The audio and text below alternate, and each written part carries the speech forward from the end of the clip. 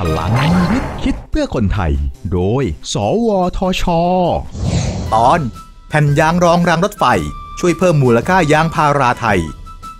น้ำยางธรรมชาติที่เป็นวัตถุดิบสำหรับแปรรูปเป็นผลิตภัณฑ์ยางมีค้างสต็อกอยู่เป็นจำนวนมากทำให้เกิดปัญหาราคายางพาราตกต่ำน่าเห็นใจเกษตรกรมากเลยนะครับวิธีหนึ่งที่จะช่วยเพิ่มมูลค่ายางธรรมชาติได้ก็คือการแปรรูปยางพาราเป็นผลิตภัณฑ์ต่างๆโดยเฉพาะนำไปผลิตเป็นชิ้นส่วนในระบบรางเช่นแผ่นยางรองรางรถไฟครับทีมวิจัยหน่วยเฉพาะทางด้านยางธรรมชาติ MTech สวทช.ร่วมกับสถาบันวิจัยวิทยาศาสตร์และเทคโนโลยีแห่งประเทศไทยและบริษัท IRC Asia Research จำกัดในการแก้ไขปัญหาน้ำยางพาราที่ค้างในสต็อกเกือบ9ล้านตันโดยวิจัยและพัฒนาแปรรูปน้ำยางธรรมชาติเป็นผลิตภัณฑ์เพื่อใช้เป็นชิ้นส่วนในระบบรางผลิตภัณฑ์แรกที่จะทำคือแผ่นรองรางรถไฟจากยางธรรมชาติสำหรับใช้วางระหว่างหมอนกับรางรถไฟช่วยลดการสั่นสะเทือนขณะที่รถไฟเคลื่อนที่ผ่านคาดว่าจะมีปริมาณการใช้แผ่นยางรองรางรถไฟของประเทศไทยกว่า25ล้านชิ้นมีมูลค่ามากกว่า